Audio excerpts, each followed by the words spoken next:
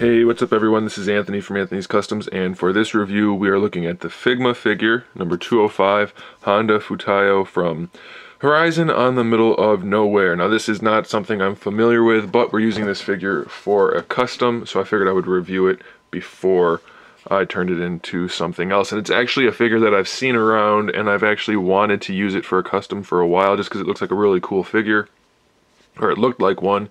And now I know that it actually is pretty cool. She comes with a bunch of stuff, so we're going to set the figure aside just for a minute so that I can show you everything she comes with, which is actually a pretty impressive spread. So first of all, she comes with the Figma baggie, which if you don't keep your packaging, though I recommend you should, you can keep all of your accessories in that. So that's nice. She comes with the Figma display stage, standard 2 parts. We have the articulated upright piece and then the stage part at the bottom, and we have the extra piece that can go on the tip of the display stage just to help you with your posing, so you can use that to peg it in.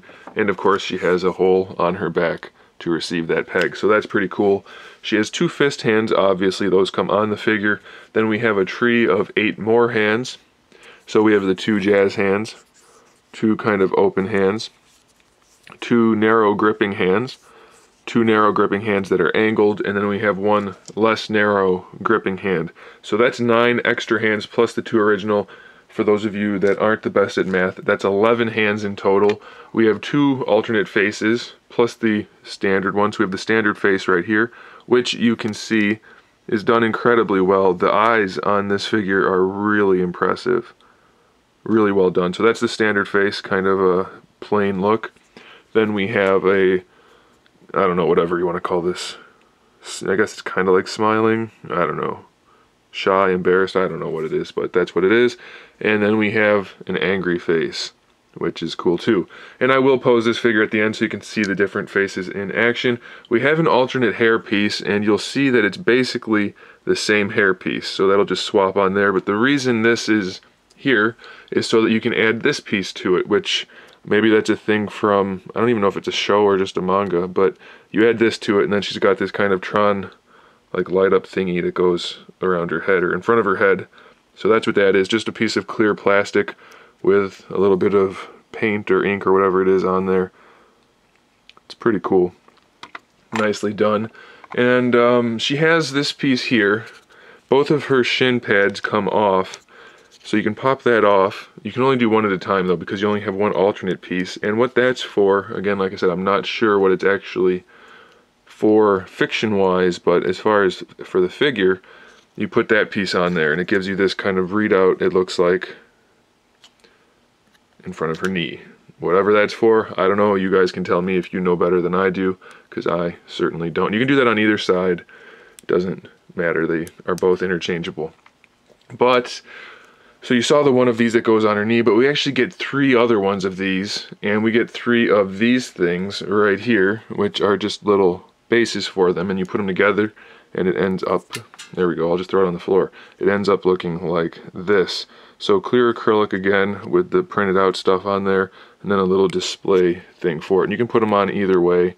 If these are actually a particular thing, then you can tell me, but I think they're probably just little display stages for the readouts. So that's kind of cool. We have another translucent piece, which is this right here. Looks like a little bit of a windmill type thing. And what that's actually for is the spear. So she has a spear. Pretty good sized spear. It's actually, this is the small version of it. It's 8 inches long, so it's pretty big. Nicely detailed. You can see on there. And what you want to do now is pop the tip of it off. Be very careful though. It's kind of fragile. Make sure you pull straight out and then push it straight in. You don't want to go at an angle or you could break it. And then you have this clear translucent thingy that goes with the tip of it. I'm guessing it's a video game type of storyline, and these are kind of like her move readouts, but I really don't know.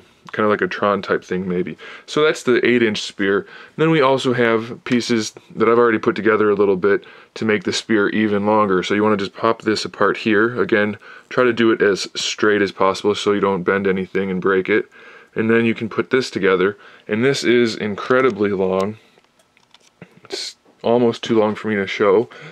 That's 12 inches right there, and another 3.5, so 15.5 inches. It's a really long spear, so maybe it extends or something in the show. Like I said, I don't really know. And then I think I've covered everything except for this, which is her last accessory, which is a sort of blade weapon. It looks kind of like a, you know, I'm not sure what this kind is actually called. It's almost like a, oh, now I can't even think of the word, so I don't know, whatever. It's a sword type thing. It's nice and silver with a little bit of red on there and a purple handle. And then we have a nice sheath for it to go in. So it's got a nice array of accessories for sure, this figure. Let's look at the actual figure itself. We've gotten through all of the cool stuff it comes with. Well, technically, I guess these two pieces up here are accessories. They don't come on her in the package. I'm not sure why. I don't believe you're supposed to ever leave them off, actually, so that's a little odd. Maybe they just didn't want to break them. So those can go on like that, and then you can also put them down if you're not putting her in kind of like a fight pose. You can just fold those down or up, and you can see what I'm talking about right here. So those are kind of up, those are up, those are down, okay? So you can do that. Now the figure stands about 5 3/4 inches tall, so she's got some pretty good size to her for a female Figma figure, which is pretty good. I like that. I think she'll be pretty well in scale with most 5.5 to 6 inch collections. I mean, it's not going to be exact for both, of course, but I think it'll be usable at least, so that's cool.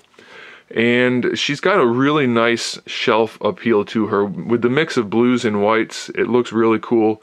And then we have this glossy paint for her legs, which is a nice contrast to the rest of the paint, which isn't glossy except for the blue parts. So it's just a really nice looking figure, and we have some really nice paint applications with those white stripes on the arm and on the sides there, and then just more detail work around the abdomen. So it's really cool looking. I think it's a really well-designed character, and it makes for a really nice figure. Some people complain that her arms are too short and her legs are too long, but I think it looks pretty well based on the images I've seen online. So well in scale with the images I've seen online. So I think it looks pretty good. It's definitely got an anime feel to it, so I think that's probably what they were going for. Now, as far as articulation goes, we have articulated hair, standard Figma joint for the hair, so you can technically rotate it at the top and at the bottom. You can pose that pretty much however you want to, spin it around if you don't like the way it looks. You're going to have to force it a little bit because the socket is ovular instead of round, but you can still do that, no problem. And as far as the head articulation, standard Figma joint, you can kind of see in there. It's basically the same joint that's right here. So you can lean it this way or spin it at the top and bottom. If you want to rotate it around, you can get the head to lean to the side. Well, let's see, I can probably just pop it off and show you. So yeah, it's just another hinge joint. So if you rotate it around, you can lean it to the side instead of just forward and back. The neck doesn't appear to be articulated on this figure. I don't see any joints in there. So that's, some people might be bothered by that. It doesn't really bother me. I'm going to pop these off so I don't keep knocking them off. You don't really need neck articulation if you have decent head articulation, and this figure does. If I can get it back on, that would be much better than not. There we go, hair was in the way. So as far as articulation goes though, the hair gets in the way a little bit when you lean it back. When you lean it forward, you really don't have too much getting in the way. You might be a little bit limited here because she has that kind of collar going around there, but it shouldn't be too much of a problem. This side hair is really soft. I can show you on here even better. They're glued in pieces. They're not the same material as the main piece, so they will not break unless you really pull on them or twist them or something, and even then it would be more of a tear. So you can pose that no problem. Shoulders, we have a ball peg that goes into the body that moves around like this, and then we just have the standard ball hinge for the shoulder, and then a bicep swivel built in there, so you can move it around that way. And then the elbows are a standard hinge again, but you can actually rotate there also, so you get pretty good posability options. Then the wrist is a swivel since it's a peg. It's really stiff right now because I just took it out of the package, but it's a swivel because they just peg in, and a hinge. And if you're not sure what I'm talking about, this is what I'm talking about. It just pegs in, so it'll swivel on that, and then you can see the hinge right there. Now for the upper, or not even upper torso, on this figure, it's not quite like other Figmas in that it only has the one bit of torso articulation, and that appears to be a double ball peg. I haven't popped it out yet to check because I don't want to risk breaking it before I actually look into it more carefully, but it moves around like a double ball peg, so you can lean from side to side, forward, back, pretty good range of motion, full swivel. So you should be okay posing it. I don't think it really loses too much from not having that lower torso articulation. This skirt piece is technically hinged, just like the elbows. Same exact joint as the elbows, maybe a little bit Well, it looks like the same size even too. So you can see the hinge here that'll let these flaps go up and down. It technically lets them rotate at the bottom and where it connects, but just the sculpt is pretty limiting. So all you're really going to get is this for the rotation, which is going to just bring them out to the side a little bit, but you're mostly just going to get the flap like that. So that's okay. I wish it was done a little bit better to allow for better range of motion, but it's not horrible. For the hips, we have a ball peg. You can see that in there. And then the socket. So the socket is what moves the leg around on the ball peg, and then we also have a thigh rotation that the socket pegs down into the thigh in here, so the thigh rotates around that. It's a little bit limited. It's not horrible by any means, but it could be a little bit better. I might try to open that up a little bit for the custom I'm working on. We'll see. I haven't seen a Figma before that had this particular setup. It doesn't feel like it's on the standard ball peg that normally goes up into the torso, so I'm gonna have to look at that. It might be a little bit limiting, but as you can see, it's not going to be too problematic. You should be able to pose the figure just fine. The knee is a single hinge, just like the elbows. It doesn't look bad from the front at all, and it's not too bulbous sticking out from the back, so that's okay by me. And then when you pose it, of course they don't have the gloss paint on it, but it doesn't look too bad. It's a pretty nice design, and you can get pretty good range of motion out of it, so I'm okay with that. And then the ankle, same type of joint again. We have the hinge, and then it'll swivel in the ankle, and it'll swivel in the foot. And if you want to bring it around, you can give her an ankle rocker to allow for some posability. So that's a pretty well articulated figure. My biggest gripe is that this piece back here, it's hard plastic like the rest of it, but it's not articulated at all. So that's going to get in the way probably of some posing. It's a little bit disappointing, but overall it's a really well done figure. I'm excited to turn it into something. I kind of want to buy one just for myself because it's a cool figure, but I don't know anything about it.